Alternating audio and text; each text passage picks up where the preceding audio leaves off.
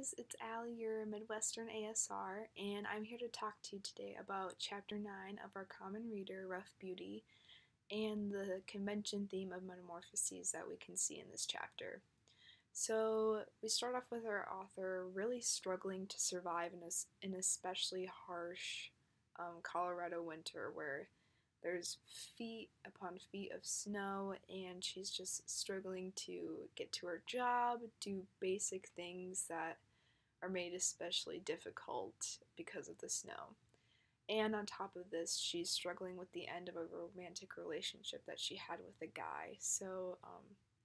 we can see our author is very gloomy, not necessarily like having the best outlook on life just because life seems so particularly difficult. But once it comes around to Valentine's Day, she organizes this poetry event at the Mercantile, and she has all attendees get up and read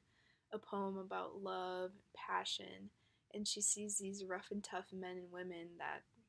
live up in the mountains just kind of open themselves up to the possibility of love by reading these poems in front of each other. And it's just kind of a beautiful thing to watch as not only the author herself, but also the townspeople that she is around all the time, just